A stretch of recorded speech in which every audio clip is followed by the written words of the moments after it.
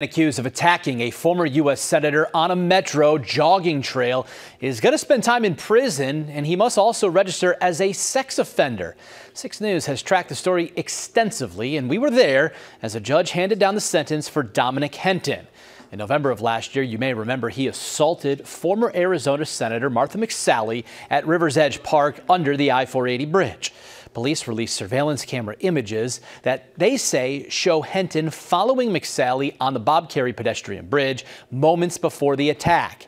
Shortly after the incident, McSally posted a video on social media saying that a man grabbed her, then molested her until she was able to fight him off.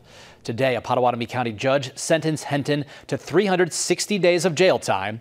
He will also have to go to sex offender treatment and register as a sex offender for the next decade.